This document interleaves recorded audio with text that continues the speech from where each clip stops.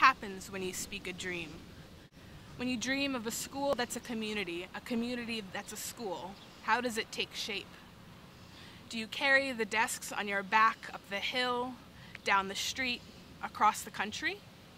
Do you keep your vision of the community sheltered, or open it up and risk it being altered forever? Can one person even affect this kind of change? I don't know that I ever considered these matters as a high school student. But now, as a pending first-year teacher, these questions seem of utmost relevance. For though I've not always considered my school community, it has always considered me. My evolving educator's voice has formed over the years in equal measure. One part where I came from, to one part where I am, to one part where I will be.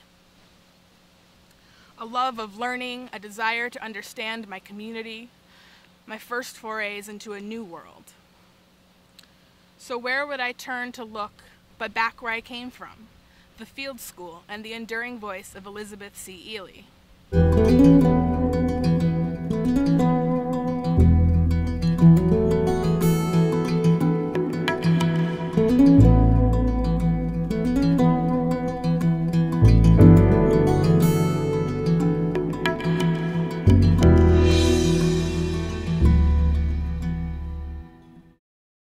1972, a teacher named Elizabeth C. Ely founded the field school with 44 students in a small set of rooms above Regina Cleaners, a dry cleaning establishment on the corner of Connecticut Avenue and R Street in downtown Washington, D.C. By 1974, Field had grown to 97 students and needed a new home. On a famed Saturday that spring, students, faculty, and parents convened to carry all of the school's desks, chairs, and books up Connecticut Avenue to Field's new home on Wyoming Avenue. In 2002, the Field School opened the doors on its new campus, complete with its first gymnasium, its first playing field, brand new science labs and studio spaces, and a fresh sense of potential. Though the quirks of the old campus were difficult to leave behind, Field students and teachers made sure that the new campus would be distinctive and unique. Despite Elizabeth Ely's retirement in 2006 and death from cancer in 2009, those involved with the school today still carry on her ideas. And by the end of my first year, I was invited to be the director of technology for the school. Interestingly, I got to know her in a much different level very quickly than I would have if I had just been a classroom teacher. She was incredibly charismatic and wonderfully creative and inventive and spontaneous and warm and funny and irreverent. Particularly with kids, they just would open up to her in ways that they might not open up to other adults.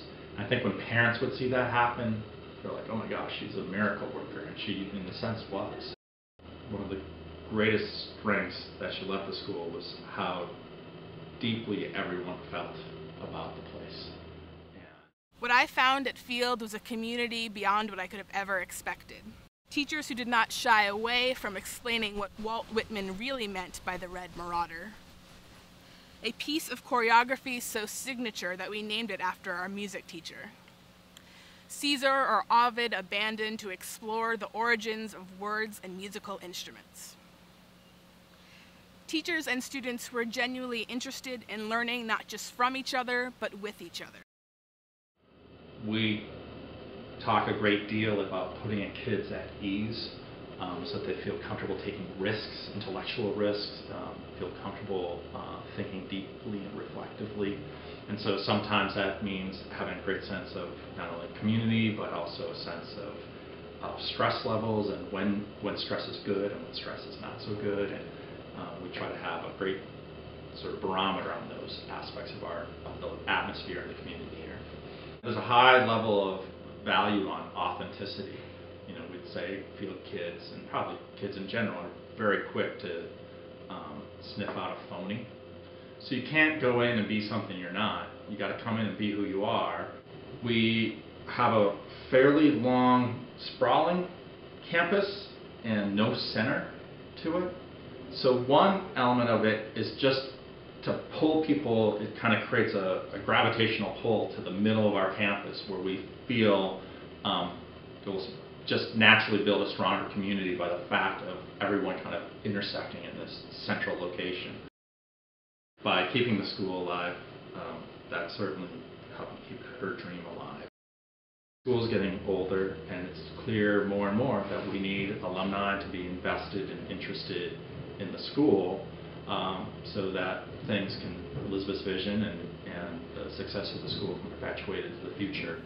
It's even more astounding looking back on it now that the vision of one person unfolded in such a spectacular way, drawing in and elevating those who could help it grow beyond imagining.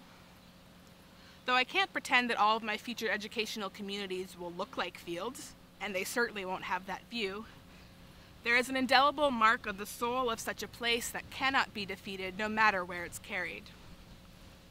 Not all of Fields' methods will work where I'm going.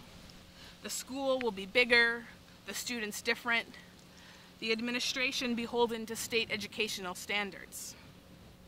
Despite that, I can still try to live out its ideals. If I can enhance a community with even 1/10 the spirit of Elizabeth Ely, I will consider myself lucky indeed.